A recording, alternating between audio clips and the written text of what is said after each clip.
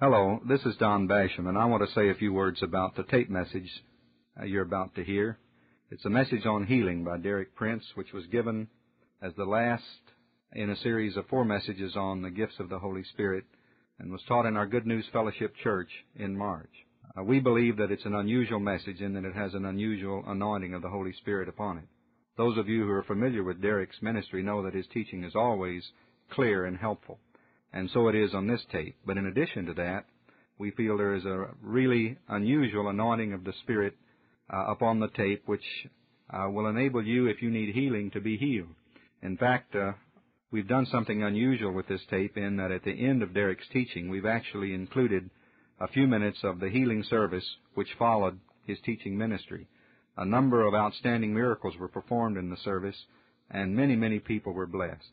And we trust that those of you, as you listen to the tape, who may be in need of healing, if you will listen prayerfully and open your heart to the Holy Spirit, you will not only receive a blessing from the teaching, but you may be healed as well.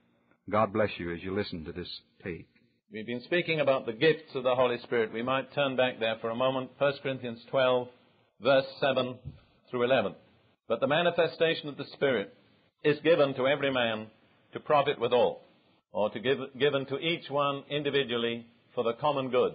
For to one is given by the Spirit a word of wisdom, to another a word of knowledge by the same Spirit, to another faith by the same Spirit, to another the gifts of healings by the same Spirit, to another the workings of miracles, to another prophecy, to another discernings of spirits, to another kinds of tongues, to another the interpretation of tongues.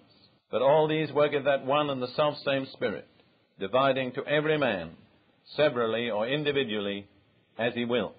I pointed out that there are 9 gifts listed there, and that it's very common and I think probably helpful to divide them up in 3 categories: the revelatory gifts, the vocal gifts, and the gifts of power. The 3 gifts of revelation, a word of wisdom, a word of knowledge, discernings of spirits. The vocal gifts, tongues, interpretation, prophecy. The gifts of power, faith, miracles, and healing. Now, I want to deal mainly this morning with the 3 gifts of faith, miracles, and healings. And on the basis of those gifts, I'm going to be ministering to the sick in due course.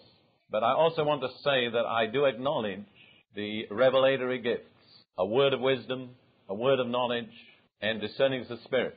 And it may well be in the course of the meeting that one or other of us will get a word of knowledge. It might not be me, it might be Jim or Mahesh. Very often a word of knowledge reveals that there's a certain person in the congregation with a certain specific sickness in a certain area. Sometimes it reveals further details like the person has had surgery 3 times and so on. Just depends how God chooses. Now, we're going to make room for that type of ministry of that gift. But I want to explain to you beforehand, if that kind of manifestation of a word of knowledge comes forth, it's for your good. If you're the person who's indicated by it, don't be embarrassed. Don't hold back. Because God works that way to show you that He knows all about you, that He's concerned about you, and that He wants to help you. And this supernatural revelation is designed to impart faith to you, so that when you know that God took the trouble to point out your particular need and problem in the midst of all these people here this morning, it was because He wanted to impart faith to you that you'd be able to receive healing or whatever it is you need. So there's always a purpose in what God does. If this should happen, well, respond. Don't hold back. Don't be embarrassed. Don't think that people are trying to make a spectacle out of you. That's not the purpose. Our sole purpose here this morning in everything we do is to help as many people as possible. Normally, I don't get a word of knowledge in that way. But when I do start to minister for people, then sometimes I get a word of knowledge. For instance, a person will come for physical healing, and the Lord will show me that their basic problem is spiritual, and that if that spiritual need is attended to, the physical need will be taken care of. Sometimes God gives me a word of knowledge that certain people are going to be healed. You might think I favor those people, but it isn't my decision. And when I tell a person that they're going to be healed, they're going to be healed. But if I could operate that at my will, then I'd probably overuse it. But I want you to understand these are as the Holy Spirit wills. And I want to make very clear right at the beginning that the Holy Spirit is the administrator of all the riches of Christ. We said that earlier. Whatever we are going to get here this morning, we're going to get by submitting to and cooperating with the Holy Spirit.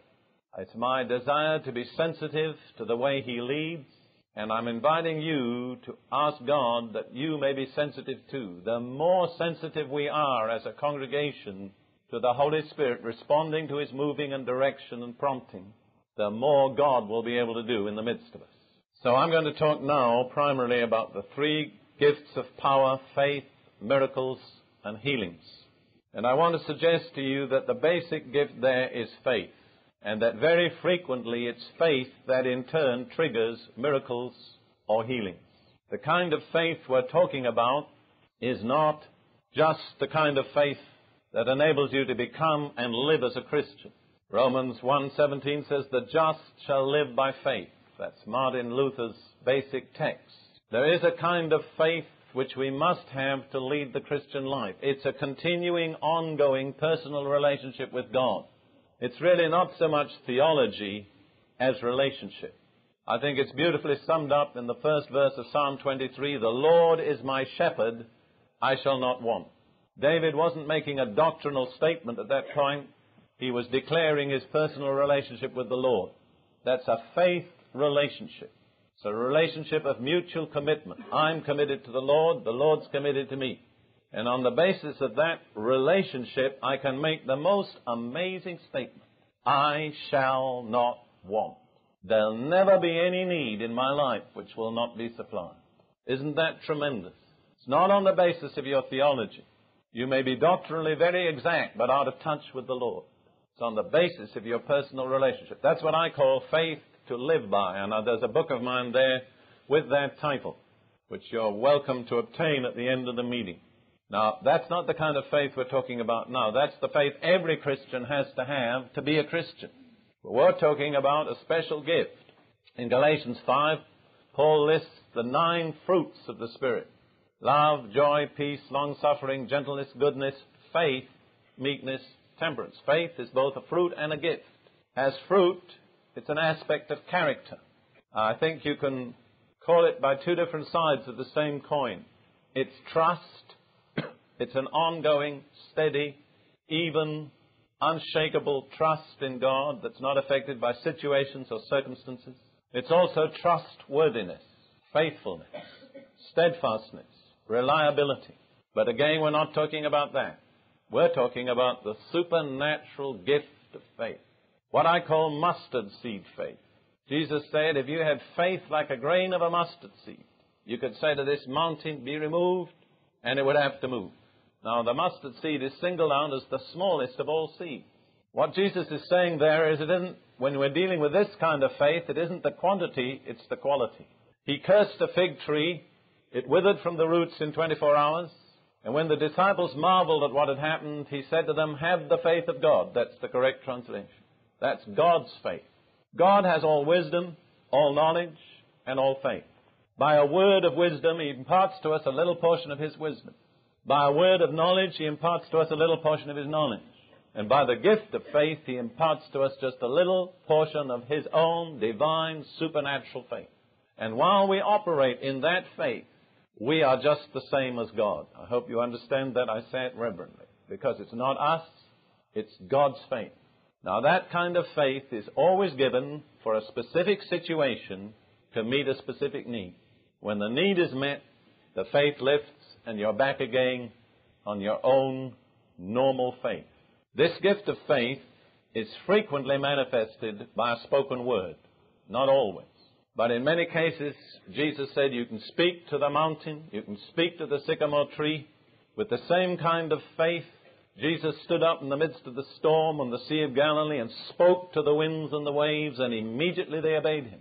The remarkable thing is that afterwards, He turned to His disciples and said, where is your faith? In other words, why didn't you do it?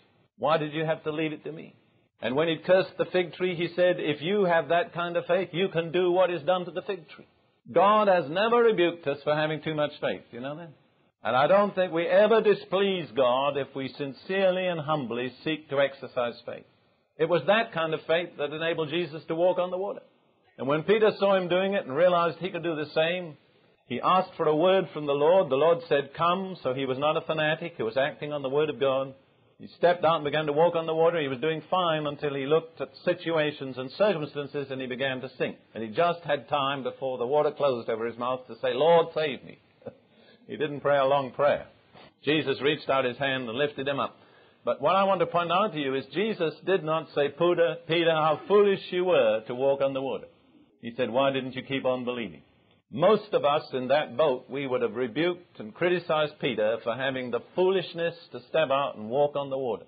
That would be the average religious attitude. I want you to notice the attitude of Jesus was exactly the opposite. He did not rebuke Peter for walking on the water. He just reproved him for not staying on top. Why didn't you believe? Bear in mind that faith of every kind is extremely precious. The Bible says it's more precious than gold that perisheth, the most precious of all metals. And it says in Hebrews 11:6, without faith it is impossible to please God. Religion doesn't do it, prayer doesn't do it, giving doesn't do it, nothing does it without faith. I've always been impressed by the fact, at least always for a number of years, that when Jesus warned Peter that he was going to betray him, he didn't say, Peter, I've prayed that you won't betray me. He said, Peter, I've prayed that your faith won't fail. It was inevitable in the situation with the weaknesses in Peter's character that he would make that tragic error. But Jesus said, Peter, it'll be all right. There'll be a way back as long as your faith doesn't fail. And Peter himself later wrote about the trial of our faith being more precious than gold that perisheth. I suppose he wrote from experience.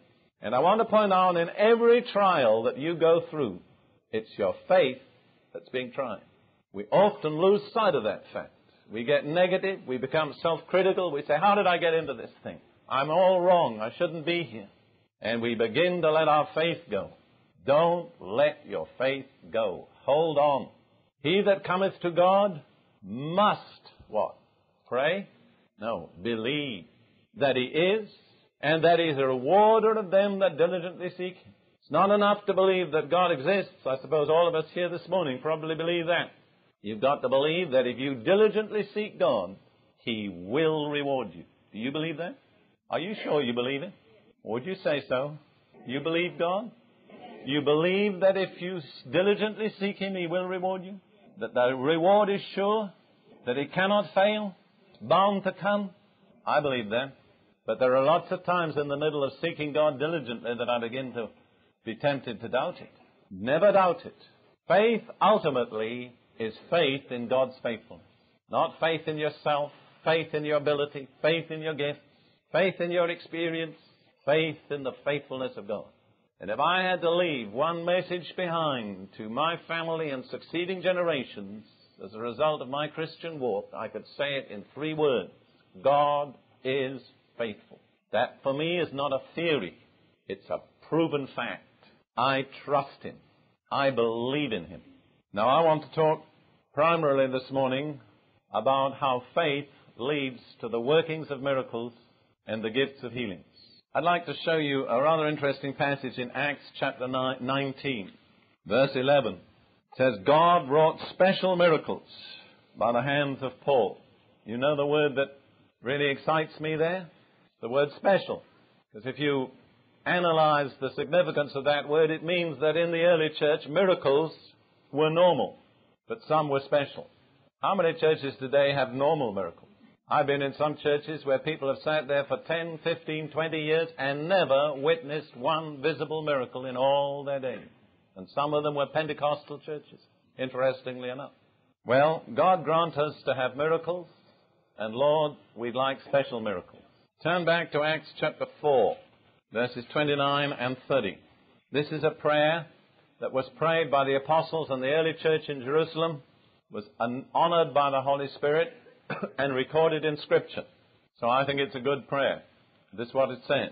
Lord, behold their threatenings, and grant unto thy servants that with all boldness they may speak thy word, by stretching forth thine hand to heal, and that signs and wonders may be done by the name of thy holy child, Jesus. There's a very specific prayer that God will grant signs and wonders in the name of Jesus, and that he would stretch forth his hand to heal. Do we dare to pray that prayer for us here this morning and to believe it will be answered? You really believe that God would answer that prayer here this morning? Well, then let's pray it together. If you don't have the King James Version of the Bible, we'll forgive you. Just have whatever is in your hand. As Bob Mumford says, that was the version Paul used. I want you to read it out with me, and if there are a few different words, the Lord will unscramble it in the heavenly computer up there. Are you ready? Now, this is a prayer. We're praying it this morning as a prayer, expecting God to answer it here. And now, Lord, behold their threatenings, and grant unto thy servants that with all boldness they may speak thy word, by stretching forth thine hand to heal, and that signs and wonders may be done by the name of thy holy child, Jesus. Amen. Did you say amen? Amen. All right. Well, I want you to notice that it's very scriptural to pray for signs and wonders and healings. Those very spiritual men, the apostles and the founders of the first church in Jerusalem, specifically prayed for that. I trust we'll never get so spiritual that we're more spiritual than they were. Now I'll turn to Galatians chapter 3, verses 2 through 5. This only would I learn of you. Received ye the Spirit by the works of the law, or by the hearing of faith? Are ye so foolish? Having begun in the Spirit, are ye now made perfect by the flesh? Have ye suffered so many things in vain, if it be yet in vain? He therefore that ministereth to you the Spirit, and worketh miracles among you, doeth he it by the works of the law, or by the hearing of faith? And it's very obvious that the answer is not by the works of the law, but by the hearing of faith. I want you to see there that Paul assumes, and he's writing to the churches in Galatia, that in every church there would be somebody who would minister the Holy Spirit and work miracles. He assumed the presence of such a person. And he says something that is very significant, and I want you to lay hold of it here this morning because it's going to help you. The working of miracles comes through the hearing of faith. In other words, how we hear what the Holy Spirit brings to us through the Word will determine how much we experience of the miraculous. I'd like you to say that with me, or rather after me. The working of miracles comes through the hearing of faith. So it's going to make a lot of difference to many of you here this morning how you hear. And I'm not going to stand here and talk for the sake of hearing my own voice, because I hear it often enough. I'm talking for the sake of imparting to you faith. And if you hear the right way, faith will be imparted. And if faith is imparted, miracles will result. So bear in mind, there's a principle. The working of miracles comes through the hearing of faith. Now, just for a little while, I want to take a few scriptures that relate to hearing. And I want to show you that hearing, in a certain sense, is basic to our relationship with God. Whether we hear right or hear wrong is going to determine much of what we receive in experience from God. Turn for a moment to Romans chapter 10, verse 17. So then, faith cometh by hearing. Hearing by the Word of God, or the modern versions will say the Word of Christ, which makes no difference to my present thought. I remember in 1941-42, I lay for many long months in a military hospital in Egypt with a physical disease that the doctors were not able to cure.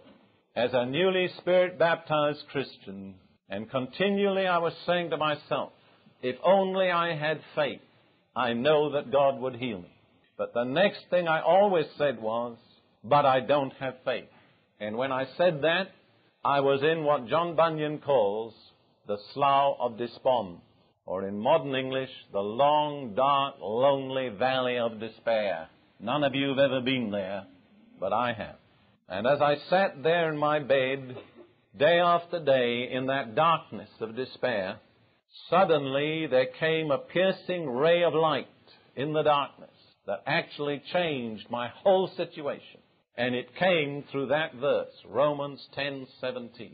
For it says, so then faith cometh And I caught hold of that simple statement in 2 words, faith comes.